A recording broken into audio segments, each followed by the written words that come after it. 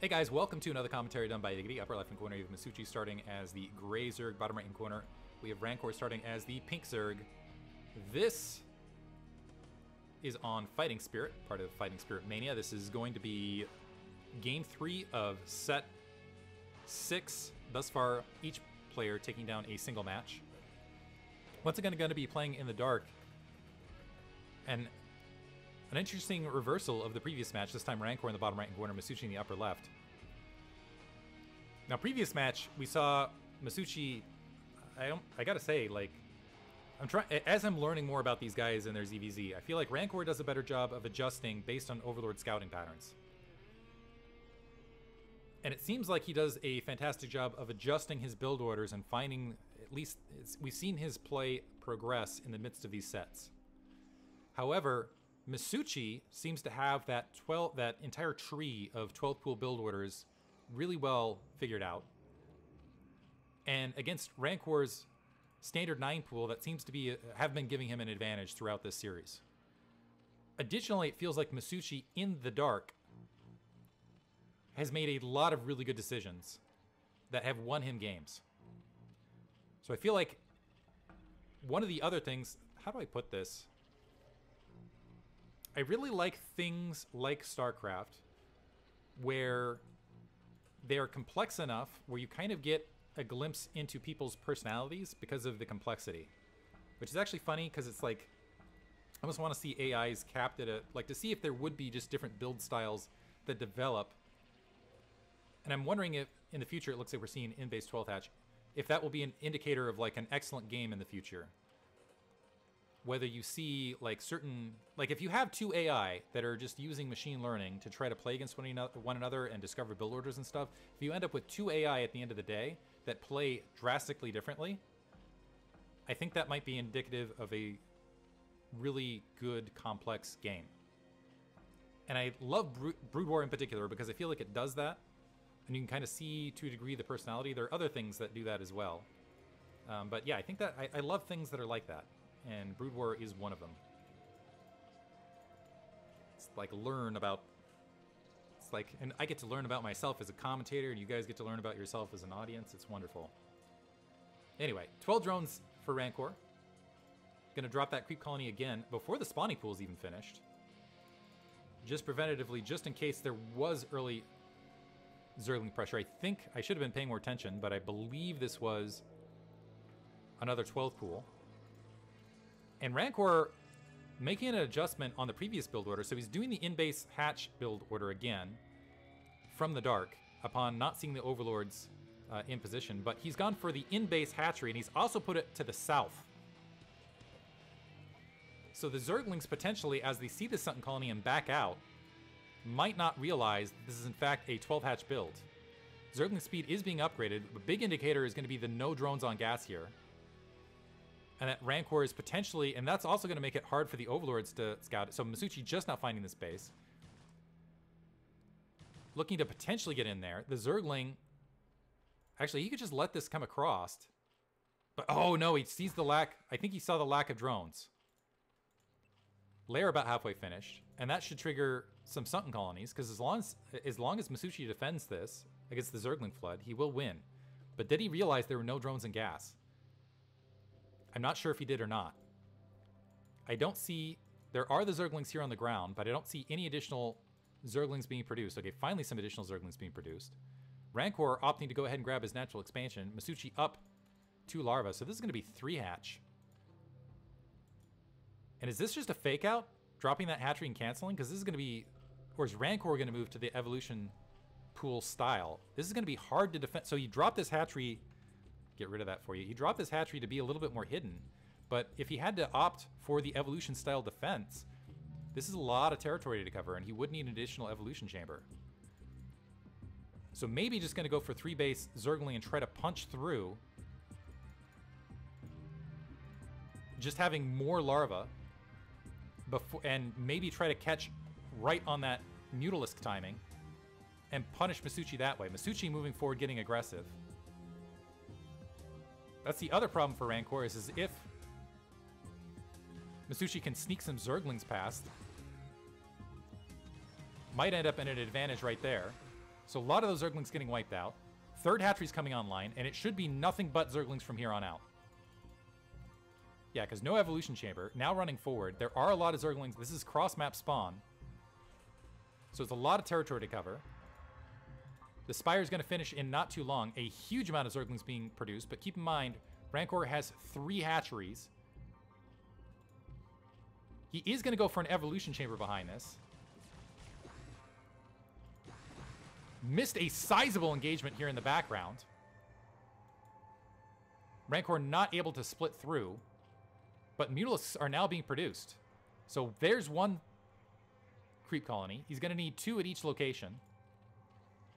He does have more larvae to work with, but Masucci already has his natural expansion.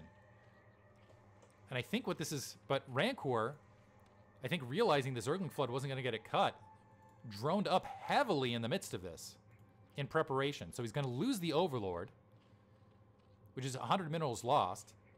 But he's got spore colonies that are dropping everywhere. And you can just see, yeah, this doesn't feel like his comfortable playstyle. Because it just looks like the coverage of the spore colonies is a little bit more staggered. A little bit less well-positioned. He's going to grab a third one here. But Rancor, if he can just defend, will end up in an excellent position. Masucci currently getting air control. He has a lot of... So after that Zergling Flood and the counter Zerglings being built, that's a lot of Zerglings now on the ground. The one critical problem for Rancor is being able to have sufficient defense to defend that natural expansion against Masucci's superior link count. An additional Sunken Colony going down. Wow. So this is going to be a very heavy shell game now for Rancor. He's gone up to 22 drones. It looks like another Overlord is going to get picked off in that upper right-hand corner. That's going to put him very much in the red. He hasn't even started Lair yet. Hydralisk! He's going to go Hydralisk. So dropping the Hydra Den. I've seen this work out for Herbmon a few times. But this is a This is a very untypical build order. And upon not seeing either go to Lair, I think he has to assume that it is Hydralisk Den. The problem with Hydralisks is movement. It's very difficult, especially along this ramp side edge, to get them out there, and they're just not mobile comparatively. And Masucci's moving in with a huge army. So the Mutalisks can be defended, but the Zerglings are going to be exposed, and he needs to preserve those Zerglings to defend against the Zerglings on the ground.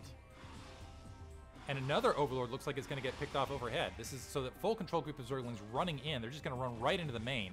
Some Zerglings getting pinned at the ramp. The Mutalisks re-engaging right there. A drone getting picked off in the midst of that. This is going to force some additional Zerglings. One Mutalisk did get picked off in the air. But the Mutalisks and the Zerglings controlling a lot of Rancor's base. So on top of that, so range being built. So on top of that, it's going to be a split location. These Zerglings are going to find that tech. They might even be able to work on that Hydralisk Den. Able to pick off a drone right there. Oh, this is not good for Rancor. He's trying to drop an emergency creep colony, but I don't think it's going to be sufficient to spare that Hydralisk Den. So the Hydralisk Den goes down, and now this is like, I don't even know what to call this. Rancor up an immense amount of drones, but for how long? Another drone's getting picked off. Masucci, yeah, and as I was speaking, able to flip that. This Hydralisk Den is not defended against the Mutalisks. The Zerglings were picked off. Some Hydralisks now finally in the air, but I don't know that it's sufficient. A fourth hatchery being dropped, but Rancor has fallen behind in the overall drone count in the midst of all of this. And yeah, the Mutalisks picking away at that Hydralisk Den. The Hydralisks crawling forward to try to defend it. Another drone getting picked off. Hydralisks are fairly cheap, but they do not trade particularly well. And this is like 8 Mutalisks, so Rancor might lose a second Hydralisk Den. Needs to cancel, maybe potentially needs to cancel this. Trying to bounce in and out to buy himself some time. No reinforcements coming from the natural expansion. And the Hydralisk Den being picked off once again. Third Hydralisk Den down in more defensive position, but the drones also getting picked off. This is not looking good for Rancor. So it looks like yeah. out of the defensive evolution chamber style build, yeah, Masucci just defends it much, much better. Mutalisks in sufficient numbers pressing forward, trying to bully and target fire, but still getting picked off a little bit at a time. Once you have a sufficient amount of Mutalisks, they can just dodge in and out and target fire. It works very, very well for them. So 4 hatcheries up. Rancor behind in the overall drone count. 12 o'clock base being grabbed. Masucci doing everything right, in my opinion, to really cap this out.